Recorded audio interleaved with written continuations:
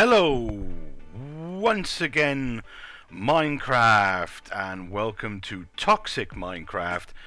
Yes, I know that Voidbound is usually what I record this Monday, but I thought I'd give you an update on what I've been doing on my Feed the Beast server, Poppycock, and I've made some scientific leaps and bounds, I have to admit, and I'm going to get right into it and give you the lowdown on what I've done. I'm doing this because I want to record for prosperity exactly what I've accomplished, and I feel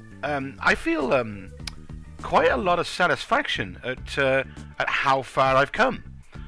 So without further ado, let's get on with it. Okay, so first off, I was bored, and I thought, you know, I'm gonna do something. I'm gonna do something. And what I did was I looked into the advanced genetics mod, and I must admit that the advanced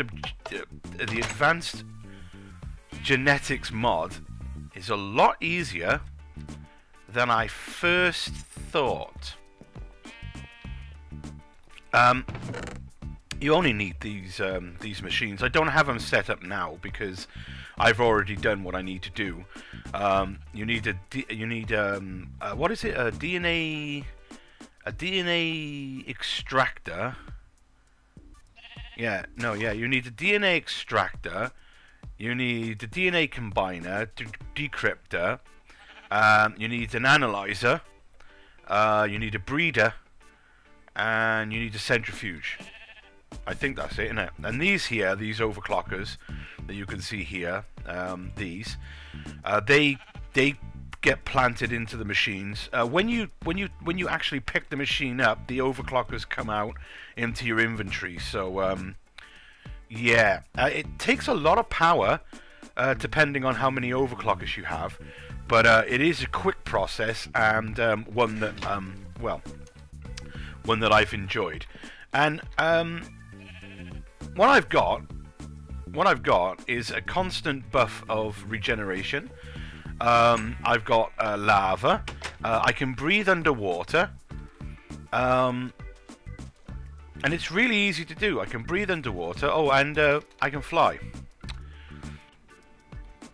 Oh, that's my Steve cat going, making me some wood. Wonder how much he's got.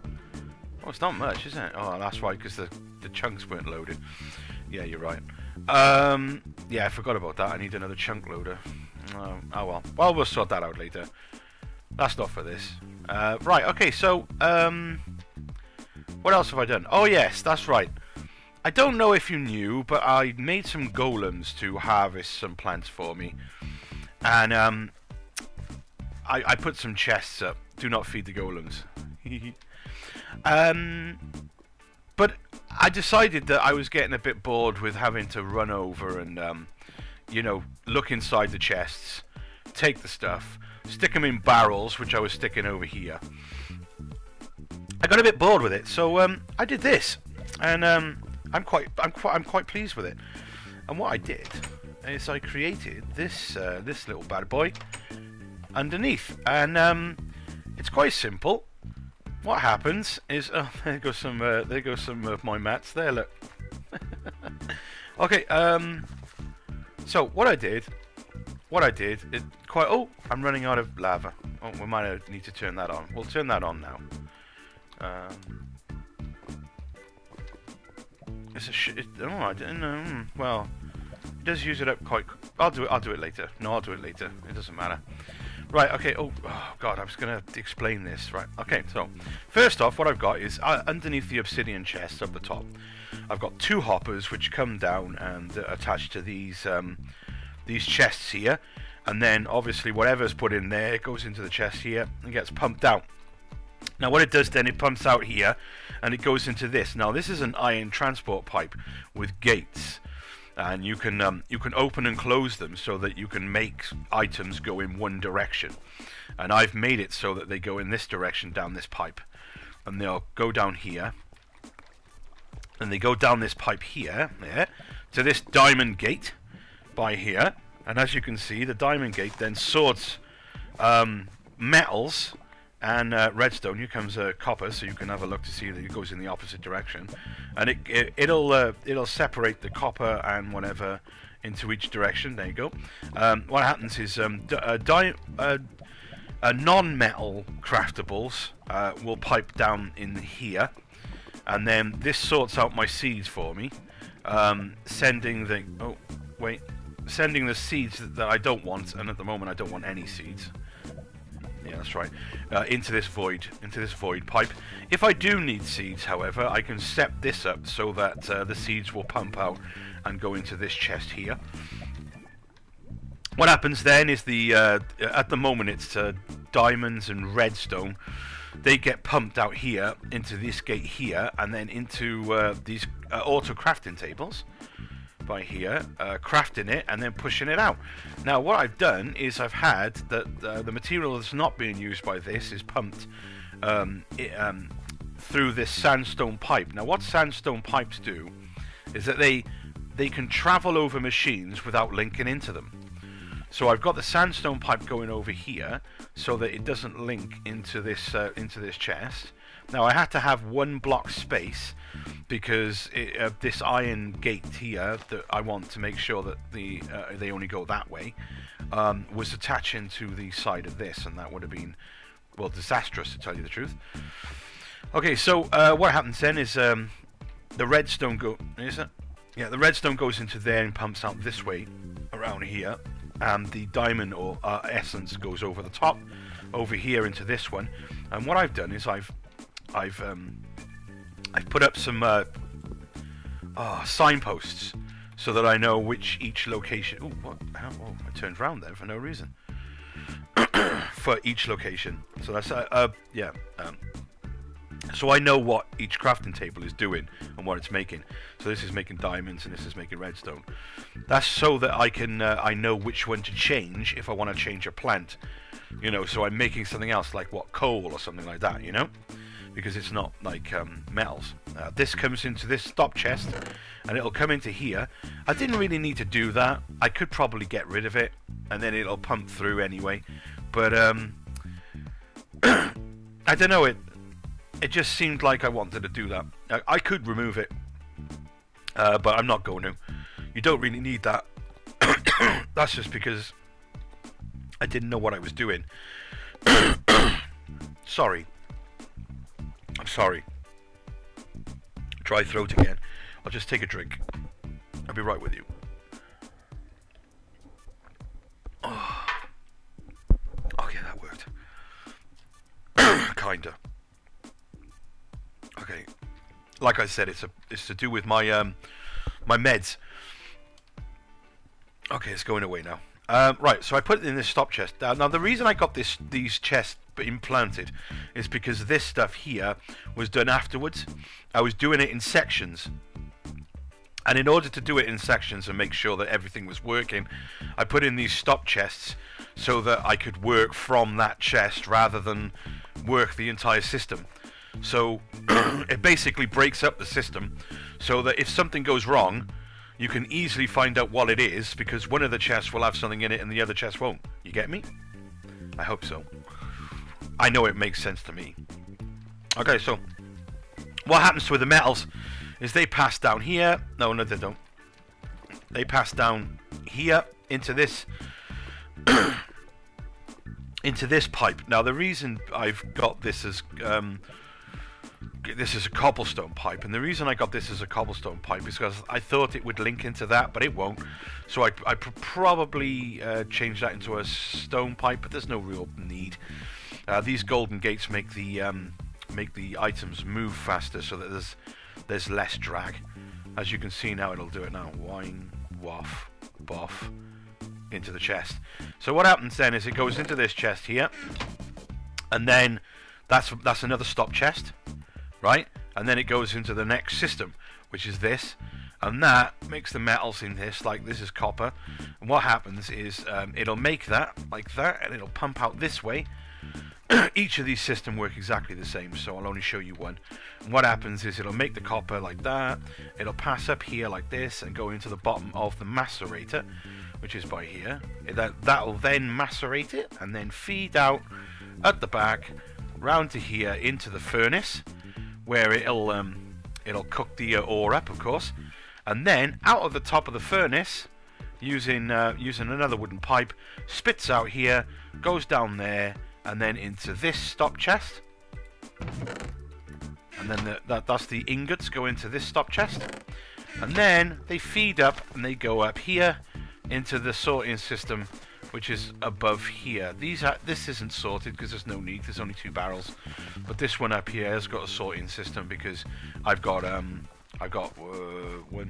4 metals running into barrels at the top, and then what happens then is they get fed up into the top here and then into these barrels, and then it sorts it out and puts it into the barrels for me, and there we go. And that's what I've done. So I've got a fully automated essence harvester and processing unit. So I don't have to bother with that anymore. I just come here and just take these. Of course, when I want to change what I want, like if I want coal or something like that, I got to change the system slightly. But mostly that works perfectly. I got my Steve cart working here, doing some, and I've also got this, so I'll use it. This is the sigil of the Green Grove, and this is what it does. Did you see that? It's like adding bone meal to everything, basically. And what it does is it makes the trees grow faster, allowing my Steve cart to actually be able to do something rather than just stand around aimlessly. And that allows me to get my wood. Of course, like I said, I've got to get a chunk loader for him because he's not going to be working that good, to be honest, at the moment. Yeah. Because if it doesn't load the chunks, then the trees don't grow. If the trees don't grow, then he's just going to be going around in circles doing nothing. Actually, he wouldn't be going around in circles. He'd probably stop. This is my kitchen. Welcome to my kitchen. I haven't used it yet. I built it. And I haven't really used it because I don't know how to use it. Well, not yet anyway. I know how to build it because I looked it up in the GUI. Sorry, that's this. I looked it up on that, and then I built it, and it looks good. I really like it, but hell knows how we're supposed to use it. There's no real, play. Oh, what's this? Is that the oven? No, that's the processor. And the brewer. I haven't used any of it, and I want to use it. So I don't know. I'll probably get back to you at some point and tell you about that. Have I told you about my my villagers? Yeah, I think I showed you that.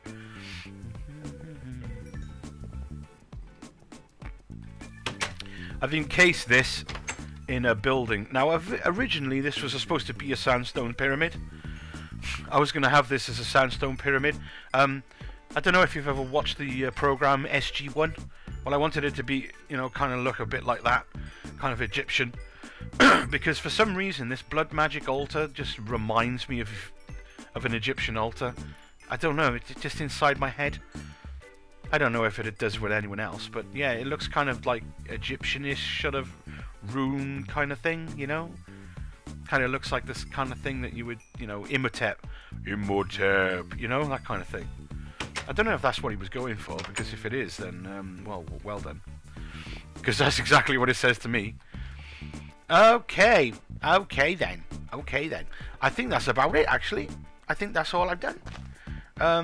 Yes, the DNA mod is a really good mod to do, but if I'm going to be totally honest with you, I think the DNA mod is a little bit overpowered. The fact that it's just way too easy to get your powers, and then once you've got your powers, everything becomes so much easier, and it kind of I know I hate to say it because I'm not the kind of person that likes to say that stuff is overpowered and stuff, but it does kind of, you know, it kind of puts a damper on everything, and you know, if I got it you know, if I had it over to do, I wouldn't use it. I don't know. It's because it makes everything so much easier. Because you don't. Once you've done it once, once you've done your DNA once, you never have to do it again. You never have to use those systems again. Except, well, actually, you might have to use the centrifuge, and that's about it. Because what you do is you just take an injection. You inject yourself, basically. No, you take a blood sample of your own blood, which has got all the DNA in it, centrifuge that, and then it becomes the syringe that gives you your powers again. So you get like a duplicate from yourself. So it's like having a backup of your powers. So I'll never lose them. Now the game was set up so that when you let me eat. The game was set up so that when you die, you lose your powers, right? But because you can do that backup thing with the syringe, you never have to do it again. It makes it so that that's not actually anything. You know, it's not bad. I mean, it's not like it's anything wrong. You know, if you lose your powers, you just get them back again. So yeah, I know this hasn't been a long episode, and normally I bring you a void-bound episode this Monday, but to be honest, I've been playing Feed the Beast mostly, and that's because I don't know, because that's what I've been doing. So yeah, I'm not going to make any excuses. I've done most of my work on this rather than on the void-bound server because, well, it's modded Minecraft, and I wanted to. So next week, I'm thinking on the void-bound server of a few projects that I want to do. So I'm going to show you that next week. Probably me building it, because I'm thinking of building a boat, like a kind of an ark kind of thing in the water, and I have a jetty go into it. And I think that seeing me build and how my process works might be a good thing just for one video. But as always, this basically is just for me. I do this so that I can remember what I've done on games, so I can look back at it and go, oh yeah, I remember when I did that. And I like the fact that some people watch it. You don't have to watch it, but if you do, thank you. So I suppose that all that's left for me to say is thanks for watching. Give me some thumbs up love. Don't feed the golems, and I'll see you guys next time.